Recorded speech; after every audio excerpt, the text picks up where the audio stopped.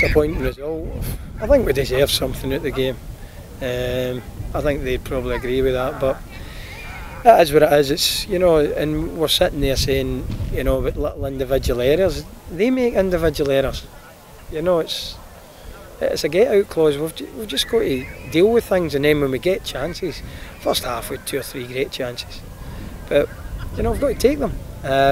But from a performance point of view, I thought they done well. You know, even when they kind of brought their big guns on, you know, I don't think they peppered the goal in any way. I think certainly first half we had some good chances, but it is what it is. We've just got to take it and push on. Much improved from last week though? Yeah, definitely. I think the quality was better.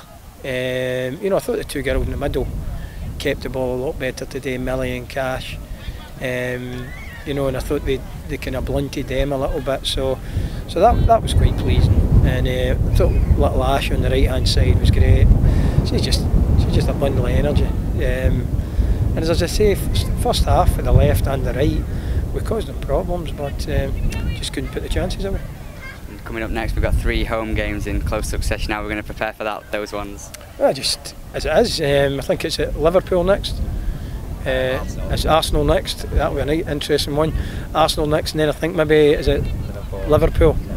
Oh, quite easy, eh? Arsenal, Liverpool. So, well, I said to the girls there, they've got to kind of believe in themselves. You know, if they start thinking they can't get out of this, then they won't.